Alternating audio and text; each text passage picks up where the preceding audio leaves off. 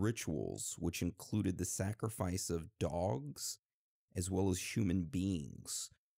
The blood of the slain dogs was drunk by worshippers during the nocturnal ceremonies, and the humans that they had kidnapped were placed on altars, stabbed to death, and then their blood was also drank by the worshippers.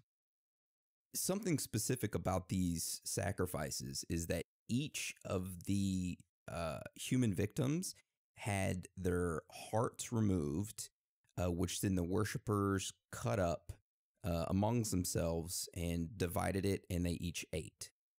So all this stuff Ed had found out in 1969, he kept it to himself because he was in fear of his life, right?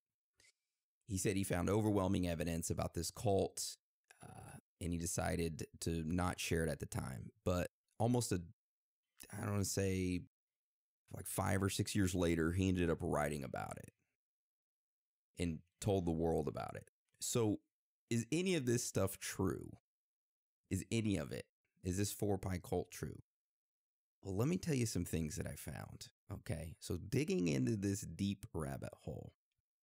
Let's go back to 1970. This is 1 year after Ed started finding these reports. So in 1970, in the town of Big Sur, California, an individual named Stanley Dean Baker was driving his truck. Stanley accidentally rear-ended a vehicle, and the person who he rear-ended pulled over. The guy who got rear-ended wanted to exchange, driver's license information and insurance details. But Stanley, he told the driver, he said, "Hey, I don't have a driver's license and I don't have my